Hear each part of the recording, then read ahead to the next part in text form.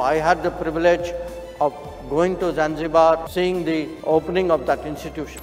Dr. Jaishankar is talking about the first IIT outside India, over 5,700 kilometers away in Zanzibar, Africa. The IIT Zanzibar is IIT Madras' offshore campus set up in collaboration with the Government of Tanzania and the Zanzibar administration in 2023. Through this program, we are going to have people who are innovative. The Zanzibar campus offers postgraduate programs in areas like data science, artificial intelligence, and engineering. Classes are taught by IIT Madras faculty. With the same IIT Madras curriculum, students graduating from Zanzibar receive degrees issued by IIT Madras itself. Why Zanzibar? Because it sits at the crossroads of Africa, the Middle East, and the Indian Ocean world, a region India has a historic trade, cultural, and diplomatic links with.